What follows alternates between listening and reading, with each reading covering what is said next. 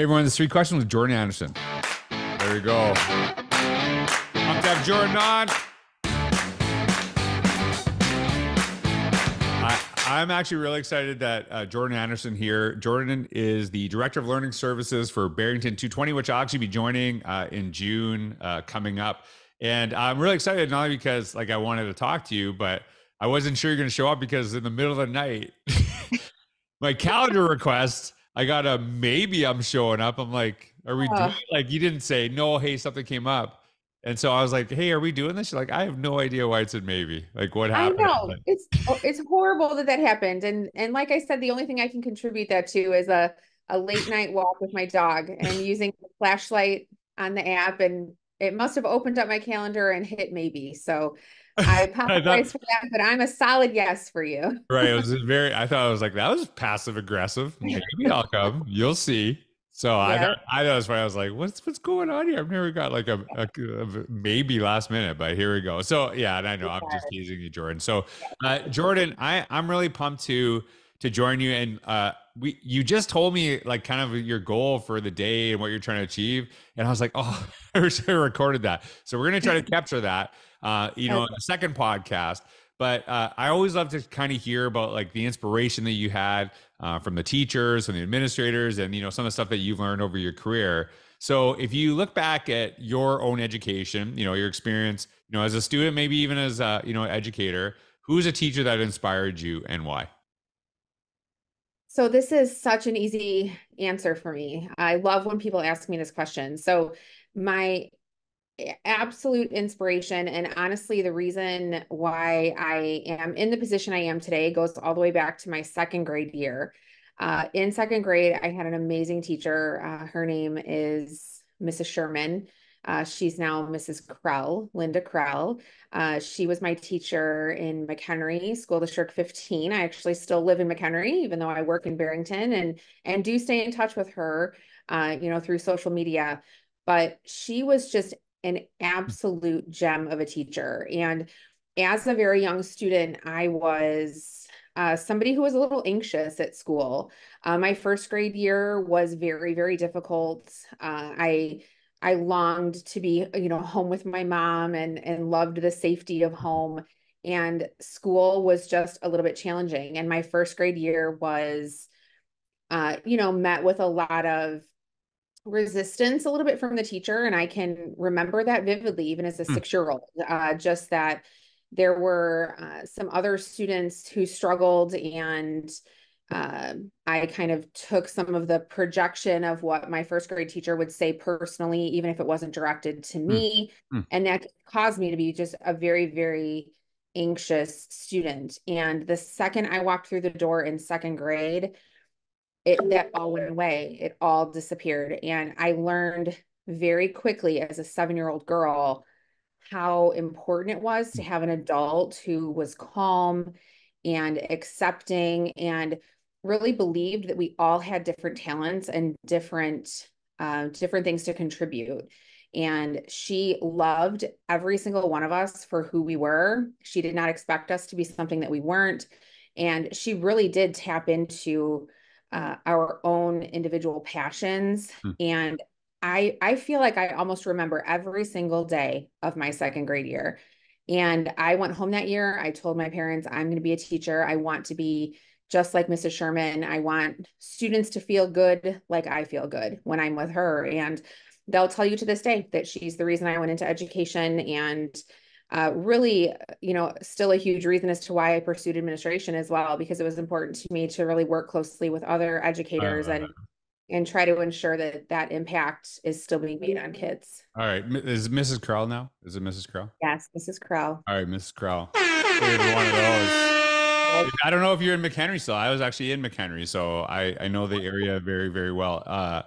Yes. So I'm listening to you, and it is so apparent, and I think this is so important for anyone listening to this podcast, that so much of what happens in our childhood sticks with us and shapes us.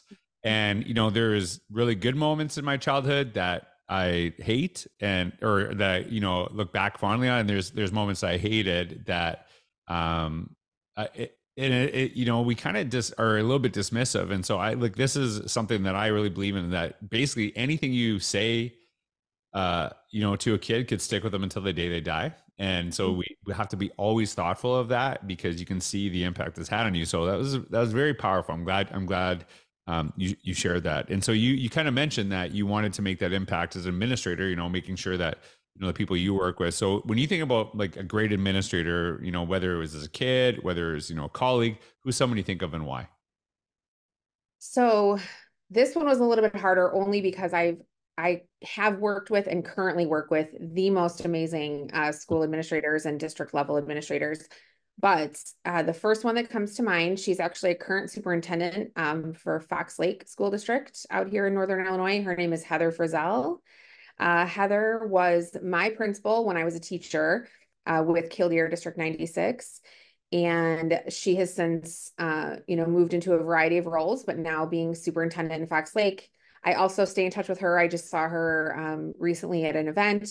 Heather is incredibly dynamic, and Heather Heather believes that all of us have greatness in us, and she also shows the staff that she works with and the students that she works with that we can all be anything.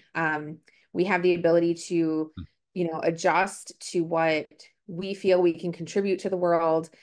She also believes that school is not just about content, and that's something I believe also.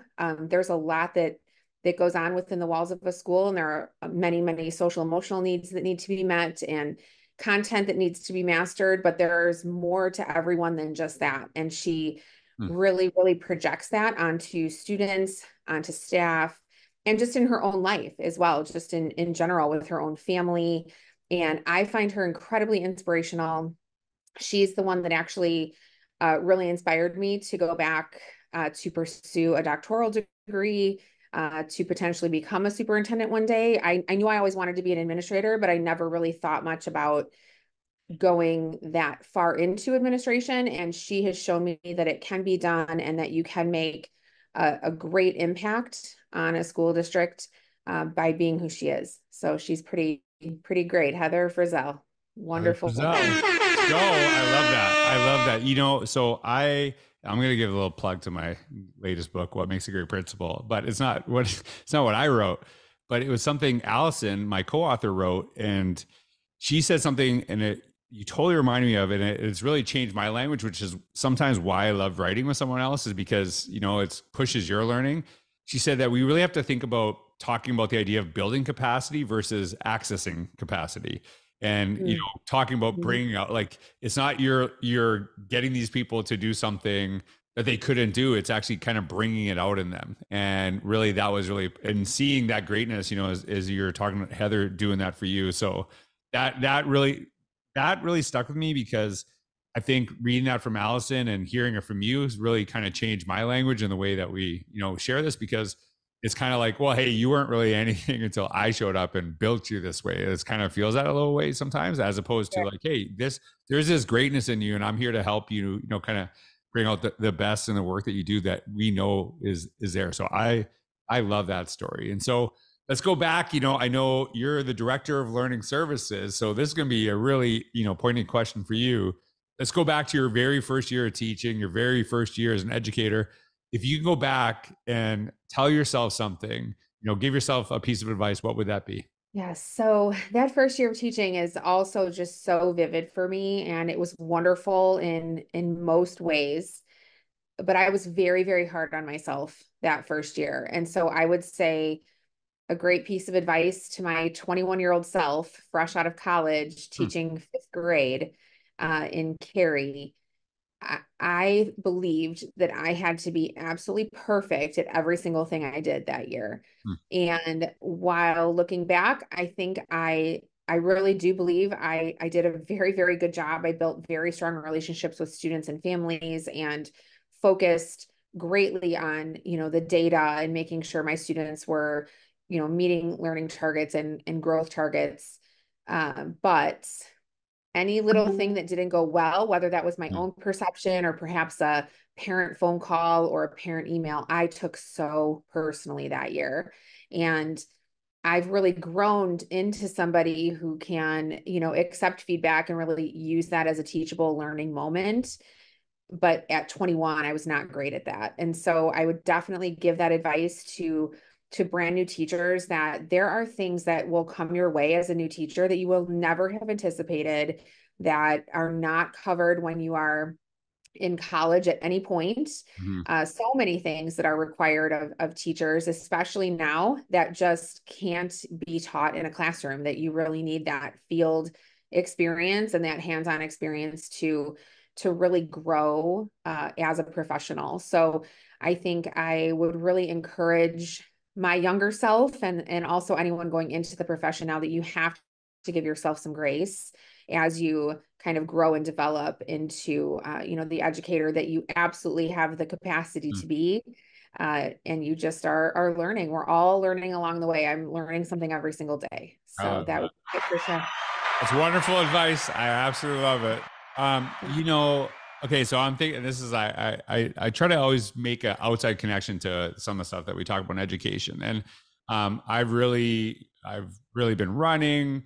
It's something I really passionate about. I lift weights, and I've been just getting injured over and over again over the last couple of Yeah. years, and it's so frustrating. And I think it was weird that you said this, because today I'm rebuilding back, and every time I kind of fall and like things are not going my way, I've started to really kind of embrace, hey, this is a new opportunity to rebuild myself and to kind of learn, like, what am I going to take away from this to actually become better through that process, as opposed to just solely focusing on the disappointment of that moment, right? It's like, okay, hey, this happened, how is it going to make me better? What am I going to do differently that will actually help me improve? And so it is like, literally was thinking about this on my run today. So couldn't have been better advice, because I think that's not just great advice for teaching, but for living. And so I love it. So Jordan, I am so excited to join you all in Barrington. So I've heard such wonderful things about you, and just, obviously your stories and kind of your focus on bringing out the best in the people that you serve, and how much that impacted you as a student. So I cannot wait to join you.